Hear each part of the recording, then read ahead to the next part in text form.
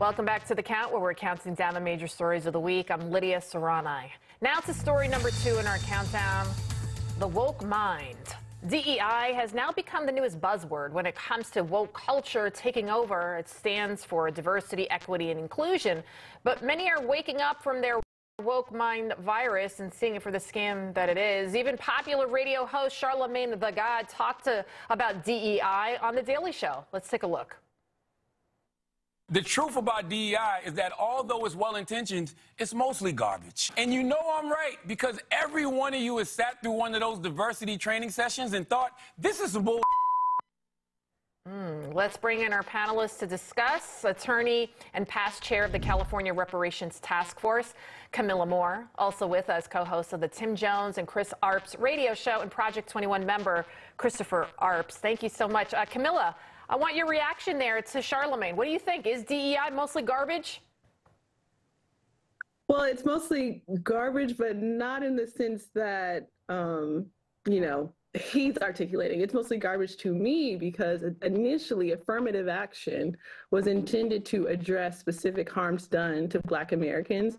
It's now shifted to what is now known as DEI. So instead of, DEI working to address specific instances of institutional discrimination, it is a policy that is supposed to promote diversity for diversity's sake. And so, for instance, under current DEI efforts, in fact, actually white women are the #1 beneficiaries of affirmative action and have been since the 1990s.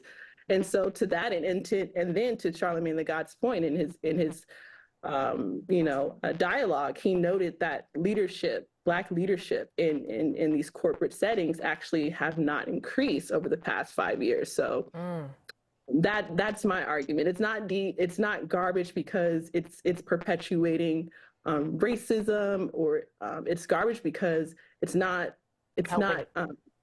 going back to what it should be, which is addressing historical discrimination. And what do you think, Chris? Well, I think the reason why DEI is not working is because when people have had to go through the training classes, as Charlamagne the God mentioned in his monologue there, that you had one group of people that felt as they were the oppressors, and the other side felt as they were oppressed. And I think when diversity and inclusion, which is supposed to include inclusion, I don't think you have that when you're pitting people against each other. And then also this week, the University of Austin in Texas laid off dozens of professors who had previously held DEI roles after a state law was passed banning them. Camilla, I'll start off with you first. What was your reaction to hearing this? No, it's not surprising. June 29th, 2023, that's when the Supreme Court ruled race-conscious affirmative action under a diversity rationale to be unconstitutional. So that essentially means the Supreme Court stated that, the consideration of race in college applications is not, for the purposes of achieving educational diversity, is not compelling enough reason to consider race for these applications. And so now you're seeing, these institutions trying to take out of their DEI programs. It's also extending to corporate settings.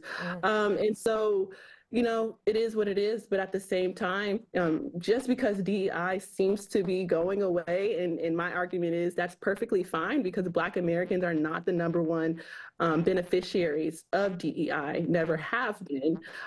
It's good that DEI is going away because now we can get back to the original purpose of affirmative action, which is institutions taking accountability for historic and contemporary injustices. For Chris, is it the fact that you have even liberal colleges kind of waking up and seeing that all of these initiatives, it's kind of a waste of money, these bloated salaries, and at the end of the day, you just heard Camilla talk about that it doesn't work. It's not benefiting them. Yeah, I think DEI was a fad, especially after the Michael Brown and the George Floyd incidents, where America's race consciousness was becoming more and more aware. But I think as we've come along and we've seen that DEI programs, you'll go to these different colleges, each department head will have a DEI chair. We've seen reports of these salaries numbering into the hundreds of thousands of dollars, millions of dollars. There's really no appreciable way that you can measure if a DEI program is even being successful. And so I think these companies and these universities, because, as Camilla said, because of the Supreme Court ruling, are finding out that this is something that they don't want to do in the future. And in the long run, it just hurts their bottom line. All right, we're going to leave it right there. Thank you guys so much for joining us this evening. Thank you.